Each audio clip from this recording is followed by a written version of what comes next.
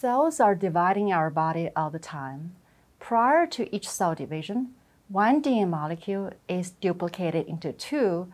These two DNA molecules must then separate and go to two different cells. This must take place rather robustly to ensure our survival. However, this process is far from straightforward. The challenge originates from the beautiful right-handed double helical nature of DNA, meaning that as the ribosome replicates the DNA and moves forward, it must also simultaneously rotate around the DNA helical axis. This puts DNA under tremendous amount of torsional stress, causing the DNA to twist and coil as a result. The question is, where does the actual twist go? We took a fresh look at this question, focusing on the mechanical properties of chromatin. Here's our fancy version of a chromatin fiber.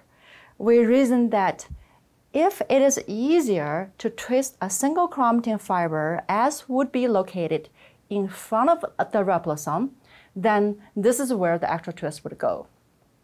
In this case, the two daughter DNA molecules would not be tangled up, so they can separate. However, if it is easier to twist two chromatin fibers as would be located behind the ribosome, then this is where the actual twist would go. In this case, the two daughter DNA molecules would be completely intertwined.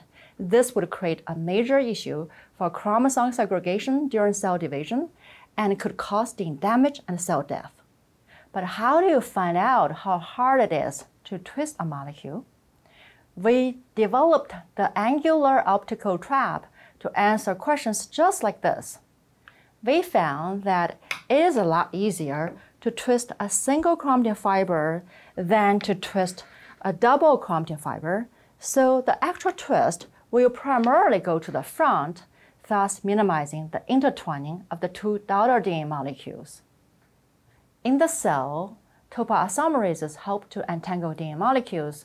We found that while the actual twist primarily goes to the single chromatin fiber in front of the ribosome, the single chromatin fiber is also a preferred substrate for topoisomerase action.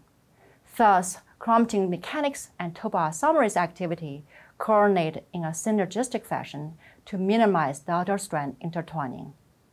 Although chromatin is normally considered an obstacle to replication, our results show that chromatin also simplifies replication topology and thus facilitates replication dynamics.